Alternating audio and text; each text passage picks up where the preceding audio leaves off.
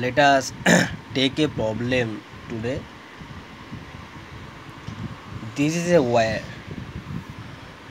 of length L with resistance R.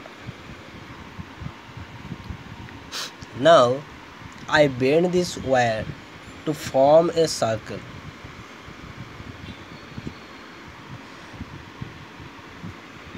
Center of the circle is O. Total length of the wire, that is the perimeter of the circle, is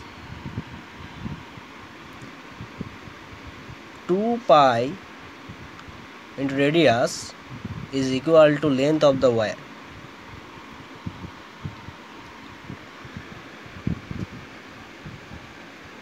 Now we can connect a battery between any 2 points of the wire. Let A and B are those 2 points where we connected the battery. So the question now, that what is the equivalent resistance? The angle here is theta.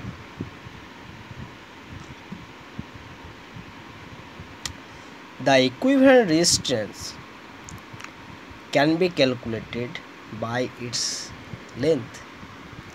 Its length say L1 and its length say L2. L1 is equal to radius R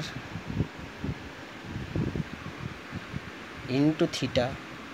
L2 equal to R into 2 pi minus theta.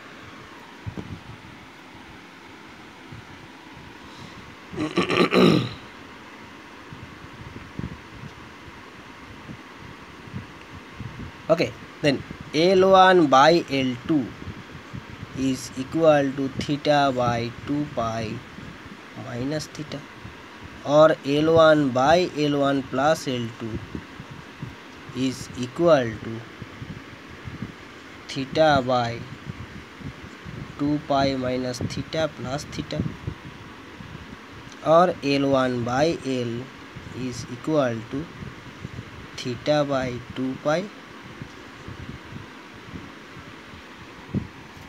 or therefore L1 is equal to theta by 2 pi into L, and therefore L2 is equal to 2 pi minus theta by 2 pi into L. Now resistance is proportional to the length of the wire, so R1 is equal to theta by 2 pi into R. R2 equal to 2 pi minus theta by 2 pi into R. Now R1 and R2 are in parallel combination because current through this circuit goes to this point. It has two paths. They again combined here and passing through these two circuits.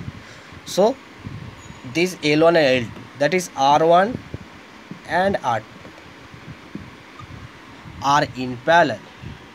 So here R1 R2 are parallel, so equivalent resistance R equal to R1 multiplied by R2 by R1 plus R2 is equal to, calculate yourself and get 2 pi minus theta into theta by 4 pi square into R.